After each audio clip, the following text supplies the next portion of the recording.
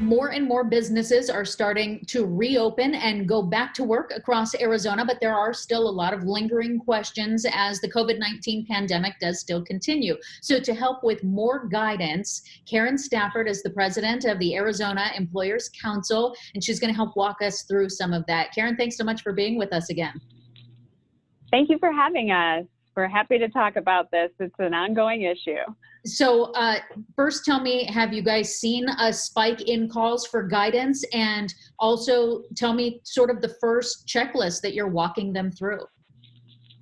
Sure, we certainly have. It seems like we're getting back to work, and now that more employees are coming into the workplace, the calls and the interest in what do we do in this situation and that situation, we had the work from home thing figured out, and now this is a new element as the situation evolves, for sure. So you guys have a checklist to walk people through kind of what employers should be thinking of. So what does that include? So I like to think about it as you think about the workplace from 4 different perspectives. You want to consider your physical space.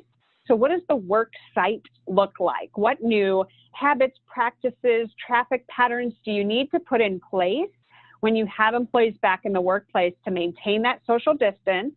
What is your plan to, consider masks? Are you going to require them, recommend them, make them available, hold people accountable to wearing them, or set expectations when you're in a common area, you'll wear masks? And so making sure that is clear for all to understand. How are you going to clean and sanitize the workspace? What expectations can employees expect of you as the employer that you're going to put in place?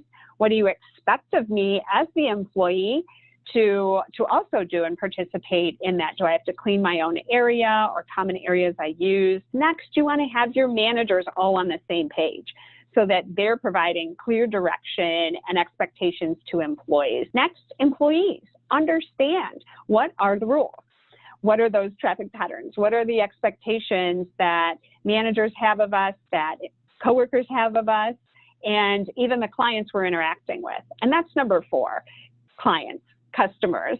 What can they expect coming into our site in terms of how we'll interact? Do I have to wear a mask or not? Is it recommended? All of those same kinds of expectations. And I know that you're not a lawyer, but you can speak from an HR perspective. So sort of the 2 things that employers may face from their employees is maybe an employee expressing that they're still not ready to return. And then some may not like the protocols. They don't want to have their temperature checked when they walk in the door. They don't want to wear a mask, even if you're asking your employees to wear them. So how do you navigate that from an HR perspective?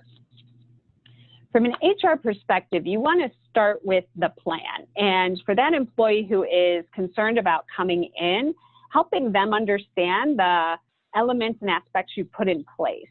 Here's what we're doing to sanitize and create a safe and healthy work environment, because a lot of that cleaning and sanitizing and those efforts happen outside of work hours. So you don't necessarily see or know that they're going on. We're going to have questions. And when an employee comes forward and says, I'm not comfortable coming in, I want to understand more about why, so that gives me an opportunity to share with them, but also to listen. Because so many of these tips are so helpful, especially even just sending out an email about when your sanitizing is happening. But if you want to review sort of that checklist and these best practices, what's the best way to get in touch with the Employers Council and get more of that guidance?